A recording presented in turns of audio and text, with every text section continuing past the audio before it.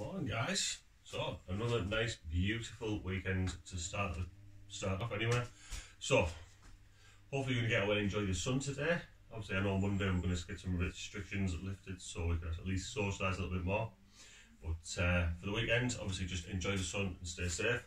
But we're going to get on with today's workout, which is a climbing ladder. Before we get to that, we're going to have a look at the warm-up. So warm-up is 2 rounds of it says 15 metres. If you've got the space to do 15 metres of the movement, go for it. If you haven't, you can either do a hold or you can do your on the spot. So you're going to start off with 15 metres of walking lunges. If you are doing it on the spot like I would do 15 each leg. You're then going to go into 10 goblet squats. You can grab your dumbbell, your kettlebell or whatever weight you have, get it held. Keep that body nice and upright, core nice and tight, and 10 of them. You're then going to go into a 15 metre duck walk. Now for me I haven't got the space for a duck walk, so I'm going to hold myself in the bottom of a prisoner squat, hands behind the head, and there. If you can, get your walking in there as well, it will open those hips up.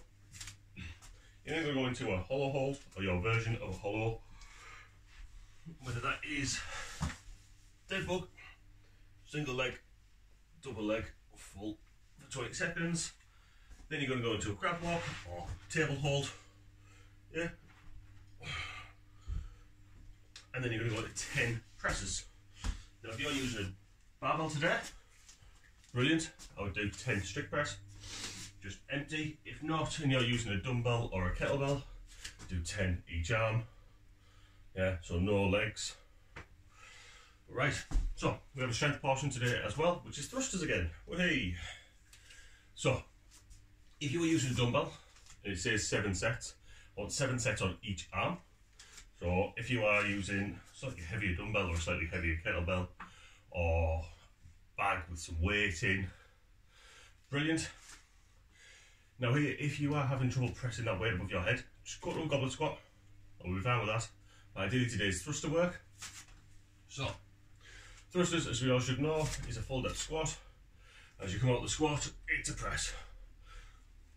Yeah. So if you are doing that with your dumbbell and it says 7 sets and you are working on 5s, which I would ideally do with a dumbbell, 5 each side, then take a rest, and then you'll do 7 sets of that. So the workout itself today is climbing ladder for 16 minutes. So you're going to start off with 5 reps of each. You will do 5 thrusters. Now, I would just do one arm. If you're doing this, if you wanted to and make it equal, yeah, do an extra rep, but ideally do 5 and then swap around as you're going through. You'll notice how tired you're getting on one arm. So 5 thrusters. Yeah. Then you're going to do either. So you've got a choice here, depending on what kit you've got. If you've got a bike, I want 5 calories on the bike. If you've got a rower, I want 5 calories on the rower. If you've got neither of them, either on bodybuilders or burpees. So remembering your bodybuilders are a jump up to a plank and back up. And a burpee is all the way to the floor